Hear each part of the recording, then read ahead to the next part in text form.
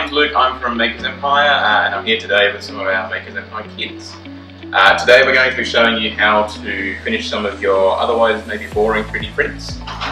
So we're going to be doing two techniques. The first one is just using Sharpies to colour in any of the prints, and then the second is to spray them with a primer and then put them in with some acrylic paint. So to begin painting my submarine, I'm going to use a green Sharpie and I'm going to start painting in the periscope. So one thing you may notice while colouring in something with the Sharpie is that the ink in the pen will actually leak and will run through the layer lines themselves. So just bear that in mind.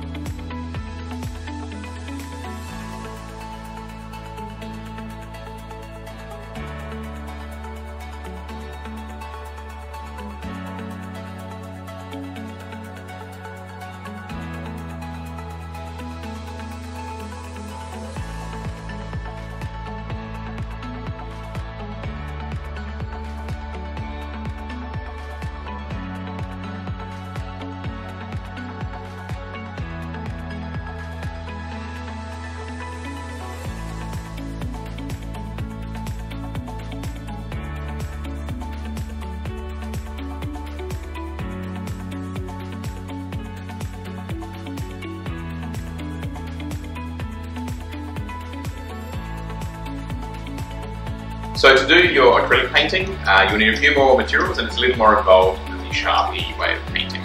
So you'll need an easel, so any type of chopped up cardboard would work. You'll need some acrylic suitable paintbrushes, a glass of water for rinsing, some acrylic paints and a primer of some sort. So here we have a spray primer and a brush on primer.